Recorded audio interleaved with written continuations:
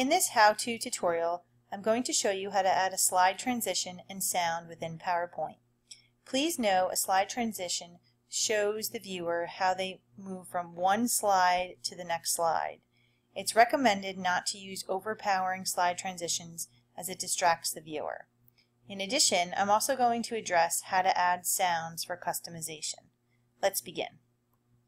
In this model, one is able to see how it is used as a template-driven slideshow. Please note there are no texts added to these slides intentionally. The purpose of that is to show greater focus on the transition versus being distraction on the content in the form of text and/or images.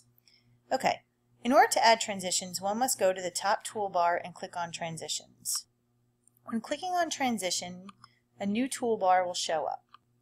And you have the opportunity to select from a wide variety. For instance, you can click Cut, Fade, Push, Wipe, Split, Reveal. Random bars suggest the computer generates it every time there's a different slideshow as a different animation or transition. Shape, Uncover, Cover, Flash, Dissolve, Checkboard. Please note some of these transitions are highly visually engaging, so you don't want to use it on every single slide. If you use the scroll down button, you're also able to unravel different ones, such as blinds, clock, ripple, honeycomb, glitter, and several more. In addition, you also have the option to click on Effect Options. If I click on Box and then go to Effect Options, I'm able to see I can have it coming from the right, from the bottom, from the left, and from the top. And this is where the animations come in. Depending on which transition you choose, these effect options are either added and/or limited. Next, if one scrolls further to the right-hand side, you'll see the word Sound. Sound provides an engaging experience for the viewer and/or presenter. Please note too much sound is a distraction. When I click on Sound and then drop down, I'm able to see words such as applause or cash register or click. So here I'm able to see various different types of sounds and can import them within my presentation. Once again, it's strongly suggested that you don't use these too often. Next, you're also able to see the duration. How long would you like the sound to take place? And you can make it small or you can go as long as you desire. Okay, let's take a look on how to add other transitions. On slide 2, I'm going to add what's known as the switch.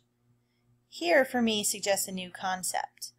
Other transitions, such as flip, might be the same concept but elaborated. Same thing with galleries.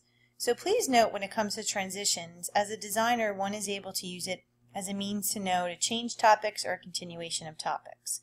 Please note transitions such as the dissolve may be too much for every single transition, in addition to the checkerboard.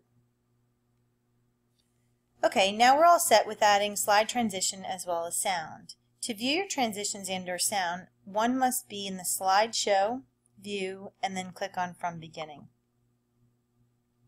Here's slide 1, slide 2, slide 3, slide 4, which looks like a flash, and last but not least, slide 5. Thank you for joining the video on how to add a slide transition and sound within your PowerPoint.